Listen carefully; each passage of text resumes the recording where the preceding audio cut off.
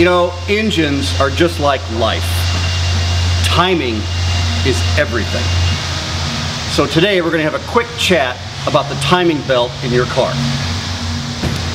First of all, check your owner's manual to see if your vehicle has a timing belt. You'll find that most manufacturers recommend the replacement of it somewhere between 60,000 and 80,000 miles. So the next thing you think is, well, it's just a belt. It can't be more than $100 or so, right? I wish. I'm afraid it's a little more than that because you have to take the front cover off the engine to do it, and that takes a little while, typically about 4 to 6 hours. So that makes it a little pricey.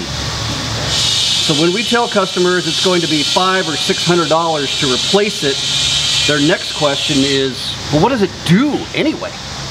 So what a timing belt does is it controls the movement between the camshafts, which move the valves up and down in your cylinder, and your crankshaft, which moves the piston up and down in your cylinder. So if this cup is a piston and this is your valves, the timing means that these guys move in sync. But if the timing belt breaks, then the timing is thrown off and blah, they'll run into each other and the valve gets all screwed up. So then you've bent your valves. And Jake, how much is it for a valve job? Thousands. So that means it might be a good investment to go ahead and get your timing belt replaced. So if you've got a question about your vehicle and its timing belt, go to our Facebook page and ask it.